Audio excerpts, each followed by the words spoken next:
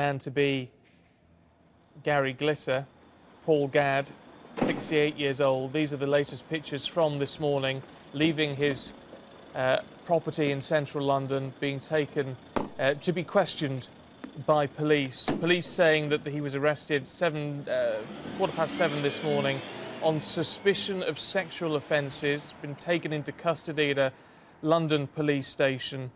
The individual, police not naming him at this time, they say he falls under the strand of the investigation they're terming Savile and others. So that giving you the scope of the investigation and where that is leading.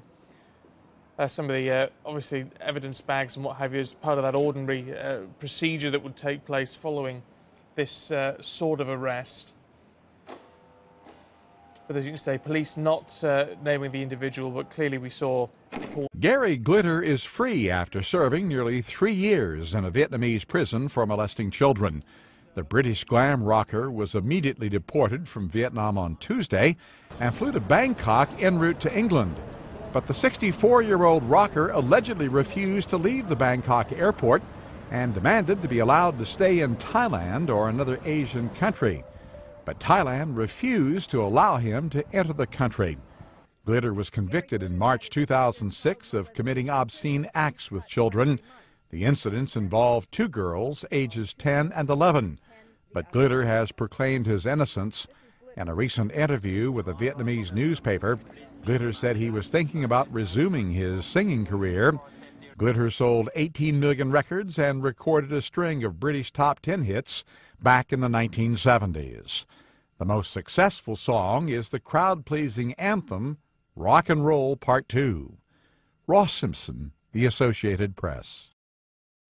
Well, until midnight last night, Gary Glitter was subject to a travel banning order, which meant largely that he had to give in his passport and wasn't allowed to travel abroad. Now, the Metropolitan Police, who kind of oversee the management of Glitter, could have applied for a new order. There's a maximum of 5 years that these orders can last for. He's been under an order for just over 3 years, but they didn't apply for a new order, so the order has gone away.